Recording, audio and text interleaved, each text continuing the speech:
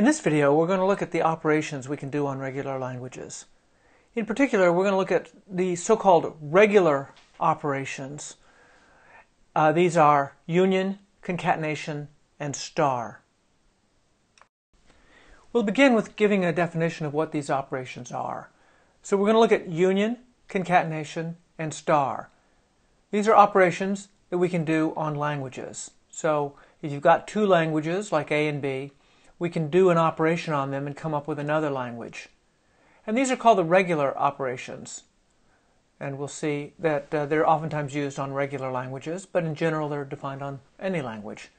So let's define what union, concatenation, and star are. In other words, let's define what these operations do. So let's assume you have two languages, A and B. Okay, so A is a set of strings, and B is a set of strings. What is the union operation on these languages? Well, it's just a union operation on sets. There's no difference. So the union of two sets means that is just the set of all things that are either in one set or the other. So you just combine the two sets. So if these two sets are languages, then you're looking at a larger language that contains every string that's either A or B or perhaps both. Concatenation is something that makes more sense only for strings, and so languages, it's an operation on languages. And we generally use the small circle here as the symbol for concatenation, but sometimes we just put two things together like we did right here to indicate concatenation. So when you've got two languages and you want to concatenate them, if it's not clear what's going on, I prefer to put a little zero there to show you that we're talking about the operation of concatenation on languages. And so this is a set operation, if you will, that works on sets of strings. And the concatenation of two languages is just the set of all strings that can be divided into two parts. The first part is something that's in the language A, and the second part is something that's in the language B. In other words, any string you can get by taking something from language A and gluing it onto the front of something from language B. Every string in this language has two parts. The first part comes from A and the second part comes from B. And if you've got a bunch of strings in A and a bunch of strings in B's, you can make a string from the concatenation language by taking something from A and concatenating it with something from B. And the final example is the star operation. And the star operation, basically, you're given a language A and you can star that language to get a larger language. And it consists of all the strings that you can take by pieces by strings. If you take a bunch of strings from A and you glue them together, okay, 0 or more strings from A, and you glue them together, then you get a string that's in A star. And notice that I said 0 or more, okay, so you could have the empty string. The empty string is always in the star. So any sequence of pieces where each piece comes from A, they don't necessarily need to be the same, but each substring in the element of A star is itself an element of A. So let's look at some examples down here of these things. We'll start with union. So in our example, let's assume that we have an alphabet of just the alphabetic characters. And our set A, the language A, consists of only two strings, and B consists of only two strings. That means that our examples are relatively small, but they're easier to show that way. Now if you union two sets, you just create the set containing all the elements from both the sets. So you have AA, you have X, you have B, and you have YY. What about the concatenation of languages A and B? Well, it consists of 4 strings, and each one of those strings has something that comes from A, language A, so AA, little aa or little b, or it has something followed by something that comes from language B, which is X or YY. So we can make different strings this way. So here I've chosen little aa from language A and X from language B. Here I've chosen little b from language A and, again, X from language B. So these are all the things we can make from concatenation. Every string in the concatenation has 2 parts. The first part comes from the first language, and the second part comes from the second language. Now let's look at star, A star. We can ignore the language B in this example. So the language A contains 2 strings, and so we make an infinite number of strings. Every starred language is infinite, except I suppose if it contains if A contained only the empty string or was itself empty. But in any non-trivial example, A star will be infinite. And of course we have epsilon, and we have everything that's in A, AA, and B. And then we start making new strings by choosing strings that are in A. So we can have AA, AA, or AAB, or BAA, or BB. And that each of these 4 has just 2 parts. And then we have the strings that are made of 3 things. All of those 3 things are from the language A. And then we have the strings that are made of 4 things, and so on and so forth. Next, we want to look at some closure properties. In particular, we want to ask, is the class of regular languages closed under union? And what that means is, if you've got 2 regular languages and you use the union operator on them, is the result itself also a regular language? So this is similar to saying integers are closed under addition. If you take 2 integers and you add them together, the thing you get is also an integer. Division, integers are not closed under division. For example, if you take 2 integers and you divide one by the other, the result is not necessarily an integer. So we're asking, is the class of regular languages closed under union? In other words, if 2 languages are regular, then it turns out, and this is the theorem, their union is also a regular language. So the answer is yes, they are closed. And we can look at the proof. So our proof is by construction. Okay? Because these languages are regular, we know that there must be a finite state machine to recognize them.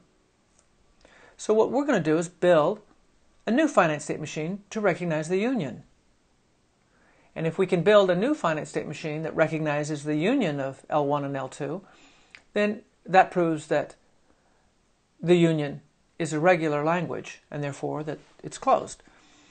And so here's our approach. We're going to take, here's our first approach, I should say. Let's imagine that we have a machine that recognizes M1 and a machine that recognizes M2. Okay, I've just drawn it sort of an outline here. And then somehow we're going to combine these machines, maybe combine the states, and, well, oops, wait a minute, what have I done here? I've combined these 2 states. Here we had 2 edges for A and 2 edges for B, and in this new machine I've got 2 edges for A and 2 edges for B, and, well, that's not a valid finite state machine. So we've got to do a little bit better than that. So that's, our proof is by construction, and we do build a new machine, but we have to be a little bit careful about how we do it so we don't end up with an invalid machine, something that's not a finite state machine, like this quick approach.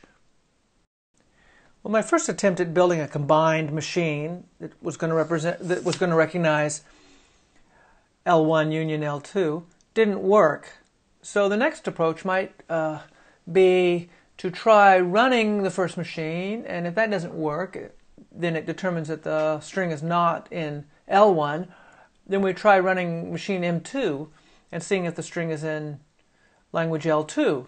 But unfortunately, that is not going to work because, remember, with finite state machines, we cannot back up in the input. Once we've looked at the input, we don't get a second chance. Okay, we can't rewind, if you will. So our idea, instead, is going to look like this. What we're going to do is, in a sense, simulate M1 and M2 simultaneously.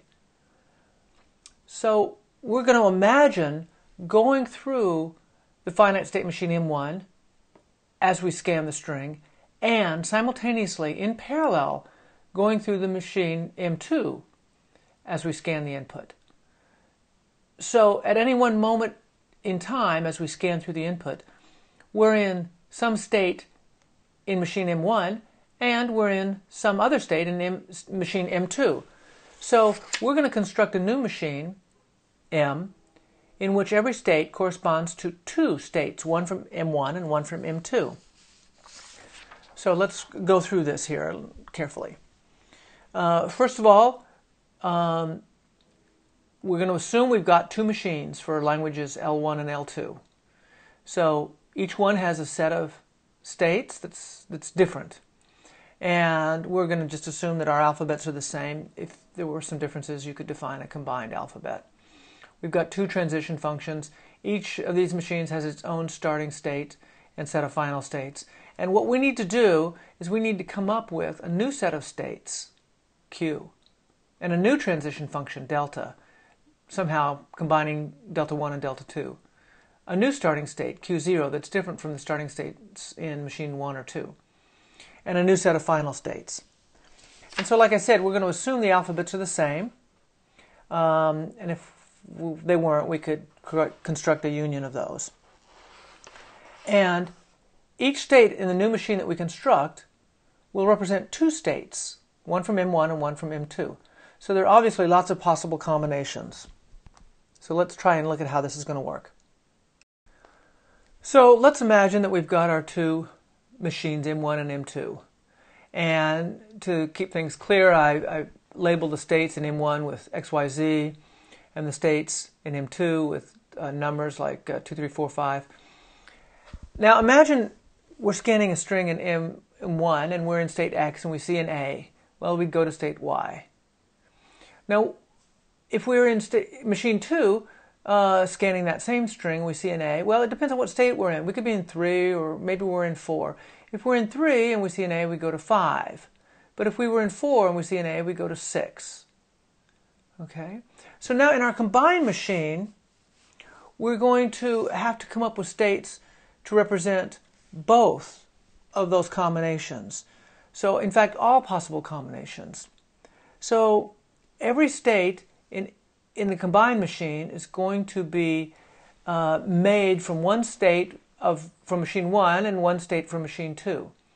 So in my case, or in this case, they have names like X3 or Z6 or Y7 or Y6. So X3, this state right here, represents the idea that you're in this state in machine 1 and you're in 3 in machine 2.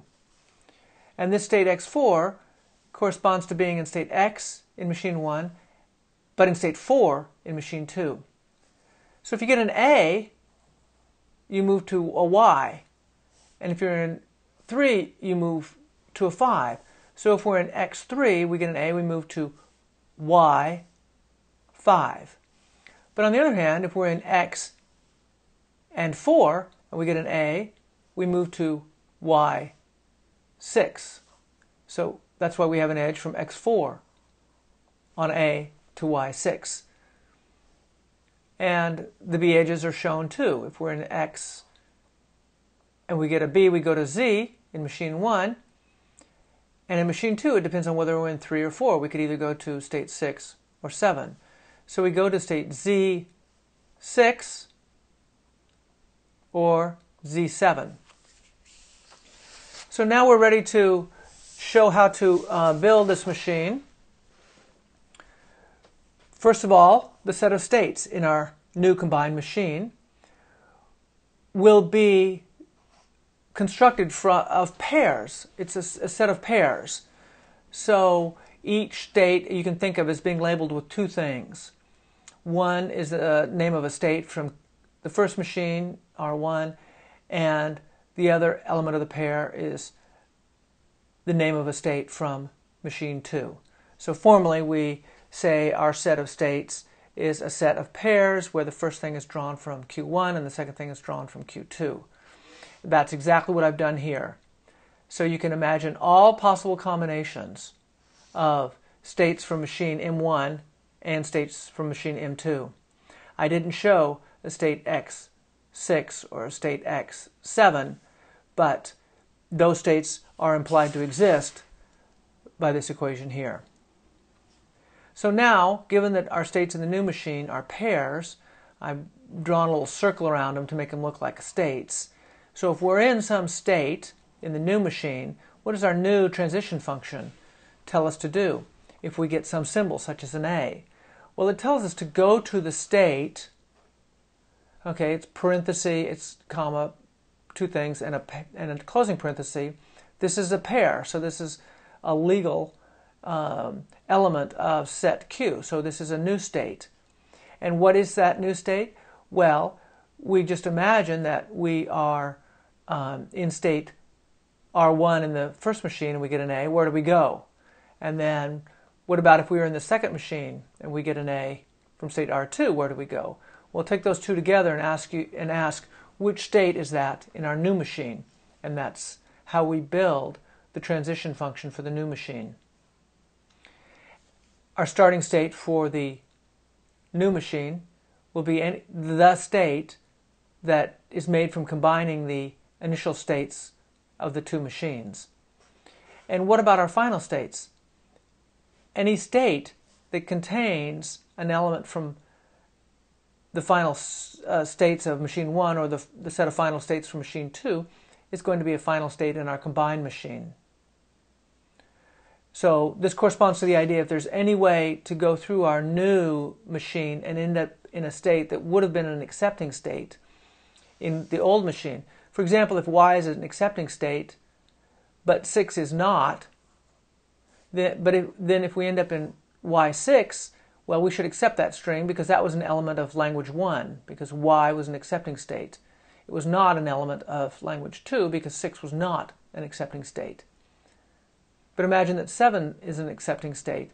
If we end up in Z7, then that would have to be marked as an accepting state, regardless of whether Z was an accepting state, because 7 is an accepting state. So any state in the combined machine that has either the first or the second part being from the final states of the two machines would be an accepting state. So if either machine 1 or machine 2 would be in an accept state, we need to accept. And so that's how we construct the machine that represents a combination of the two machines. Machine M will accept the union of the languages recognized by M1 and recognized by M2. Our next theorem is that the class of regular languages is closed under concatenation. What does that mean? Well, it means that if languages L1 and L2 are regular, then the language you get by concatenating those two languages is also regular. And what about the proof of this? Well, unfortunately, we can't do it yet. Okay, we need non-determinism for that. And so that motivates our study of non-determinism, and that's what we'll look at in the next video.